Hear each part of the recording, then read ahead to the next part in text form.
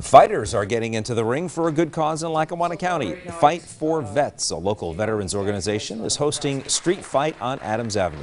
That's an amateur boxing match right in the streets of downtown Scranton. The event will be held Saturday, August 31st outside the Hilton. This is the first year that boxing match is being held outside.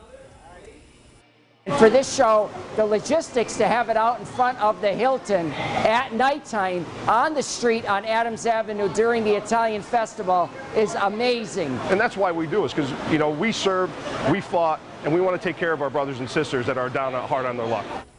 That venue has room for 1,500 people to attend. The tickets are available online at jztours.com, and we've also posted more information on our website, PAHomepage.com. By the way, the proceeds from that event go to Fight for Vets.